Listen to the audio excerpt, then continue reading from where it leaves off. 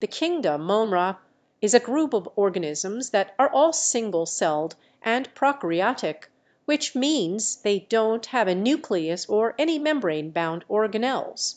These organisms are typically very small and can be found in various environments, including soil, water, and even inside other living organisms. Monrens are classified into two main groups, bacteria and archaea. Bacteria are the most well-known monrens and can be further classified based on their shape, such as rod-shaped bacilli, spherical cocci, or spiral spirilla.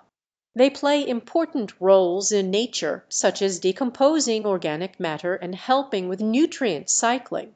Archaea are similar to bacteria, but have some distinct differences. They often live in extreme environments like hot springs, deep sea vents, or salty environments. Some archaea can also produce methane gas. Overall, the kingdom Monera is diverse and has a significant impact on the Earth's ecosystem. Scientists continue to study and discover new species within this kingdom to better understand their biology and ecological importance. Prompt